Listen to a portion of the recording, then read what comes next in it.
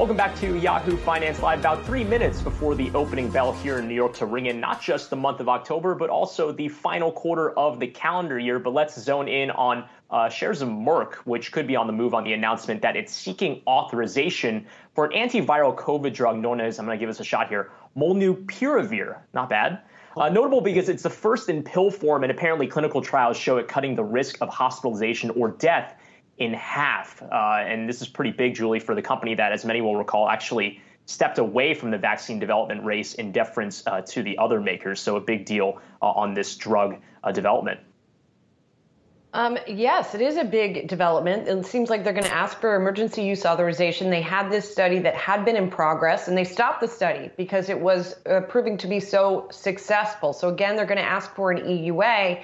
Why is this so significant? Well, we still have a vaccination rate in this country that's not up to par, and therefore you still have a lot of hospitals that are overloaded. We're seeing a lot of anecdotal reports now of people with other urgent conditions that are not able to get the care that they need because the hospitals are overloaded with COVID patients, many of whom, most of whom, the vast majority of whom have not been vaccinated. So if you have another option for these folks to cut down on the hospitalization and death rate, obviously that is a huge deal. And also, by the by, should help hopefully prevent people from taking things like medications meant for horses that are actually harmful for people. So, there's a lot that this could do, I think.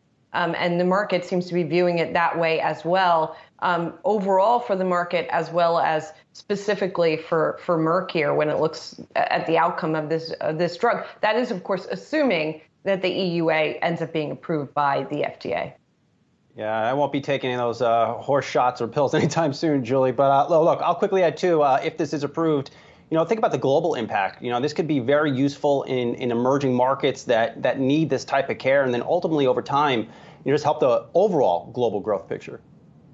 Yeah, absolutely. When you think about that in combination with the availability of the one-shot J&J in other countries, I mean, this could definitely be a useful tool. It's a big development, a big step from the depths of the pandemic when we recall we had really no tools to deal with any of this. So again, this type of antiviral COVID drug, again, different goals here than with the vaccine itself, but still tangentially related when you just consider it's, again, part of this broader toolkit that not just the United States, but the world now has when it comes to addressing all of this. But it looks like we are getting the opening bell on the floor of the New York Stock Exchange. Look at it right there. That appears to be IonQ. It's the first publicly traded pure play quantum computing company. That's Peter Chapman, president and CEO, that's ringing the opening bell, bringing us in on this first day of trading on October. And a reminder that our coverage right here on Yahoo Finance around the bell is brought to you by PIMCO.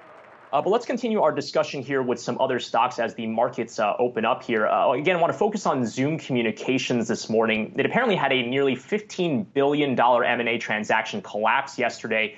Their target was supposedly 5.9. It's a company that's in cloud-based contact center software. My interpretation, that's just industry jargon for the tech that's behind customer support. But what's weird about this, guys, is that it seems like everyone was against this. The Department of Justice apparently was looking into it, given Zoom's ties to China. There's also the Institutional Shareholder Services that actually recommended shareholders vote against this merger. So it's not exactly clear who actually wanted this, but regardless, that deal has fallen apart. You can see shares of Zoom are on the rise. But Julie, Brian, I mean, just really interesting here. I guess we'll go to you, Julie, here, but it's just a big transaction for a company that's gotten a lot of attention through the pandemic. Yeah, a big transaction. What's interesting to me is not only are shares of Zoom higher, but shares of Five9 are higher too, which tells you that, maybe people didn't think that this deal was such a great idea in the first place. Typically, when you have a buyout target that's no longer being bought, the shares go down, but that's not happening. And in looking at some of the analyst commentary this morning, they're basically saying, my favorite one might be Morgan Stanley saying in a note, their note is titled, "Stood up at the altar, but bachelor life isn't half bad." They're saying that with regards to Zoom in particular, but it seems like analysts in general are happy enough to let both of these companies just remain standalones and work on their businesses.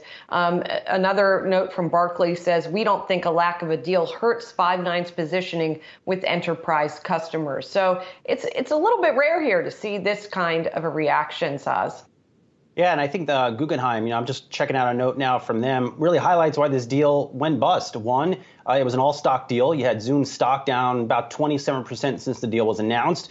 Not good for Five9 shareholders. And Guggenheim noting they talked with a good number of Five9 shareholders, and the feedback on the deal was mixed. So I can't say I'm shocked, but I will say this. Clearly, you have a Zoom with tons and tons of cash on their balance sheet, slowing revenue growth, potentially peak operating margins. This company is going to need an acquisition, and hopefully it learned its lesson from what it tried to do here with Five9, offer some cash in a deal. It can't all just be stock, especially when your stock's under pressure. Well, let's move on to another stock. Let's look at meme stock AMC. There was some news from the company that it's exercising an option to repurchase $35 million in some of its first lien secured notes. These are due in about 5 years. It's going to reduce some of the company's annual interest costs. You can see the shares of the stock going up by 5%. Although, what's to say why AMC is ever moving in any which direction on any given day? But I mean, guys, the 5-day price movement has just been remarkable on this stock. It was down as low as, I think, $34 yesterday. It started off the week, though, around this price, around $40. Look at that dip and then right back up. But of course, just a dramatic change from where we had seen it, earlier in the year. So, Sozzi, I mean, what's the story? Are these meme stock traders on Reddit actually paying attention to these first lien secured notes? Come on. No, I don't think they really care. I think it'd be very interesting to watch the close today on AMC in large part because here's a company that has made, has told their traders or their retail investors that they're going to start accepting crypto. And I'm really curious to see, given the spike we have seen this morning in crypto, is AMC now lumped in as one of those crypto stocks? And if it is, and if these retail investors think it is now a crypto play, I mean, you could see a large move into the close. I'm trying to put I would I'm be reading the surprised. tape. How does that work? So you think that because people are going to be paying for movie tickets in Litecoin, that's... Whoa, no. Just because people are they're allowing people to pay in crypto, it doesn't mean they're gonna, and it doesn't mean that AMC is going to have any kind of size of crypto on its balance sheet. I mean, come on, the people who are trading this thing. It's about perception. I think you're giving the people who trade this thing a little too little credit in this particular case. I love my retail investor fans. I love the tweets I get from them on AMC. Very fascinating. Yeah, I'm sure that you do. Let's talk about one other name that has been popular with retail investors, by the way, in a different kind of way. I'm talking about ARK Invest and the benchmark, or their main product, I should say, the ARK Innovation ETF. ARK-K, of course, is that. And I'm checking on it because there's a story that's catching my eye this morning that that ETF actually had its biggest ever quarter of outflows, almost $2 billion out of that as of the end of September for the quarter. And, it's interesting that this is happening. It didn't happen all through the quarter. It wasn't consistent every week that it was seeing outflows. And it's also interesting because ARK provides daily data on this, so they're quite transparent when it comes to this. But we know what's happened with the price. So I guess flows are just following price, but there's still plenty of believers out there. Yeah, I mean, I think it's notable that this is coinciding with just the broad market story of growth kind of getting hit on the chin, as Amanda was just over at PNC was just talking about. But I think we also have to acknowledge that the specific space that ARK is trying to address is getting a little bit more crowded as well.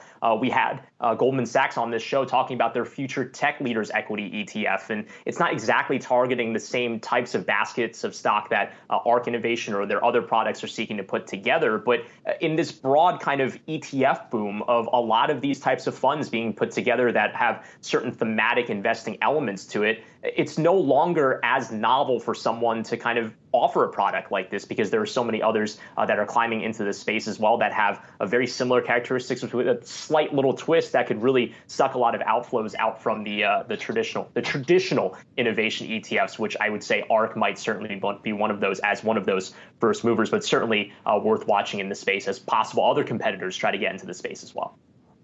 Yeah, speaking of tech, guys, here, I just got an alert on my phone that my Roomba vacuum just got stuck. So we got to get done with this segment. That is innovation in its finest form, maybe ugliest form.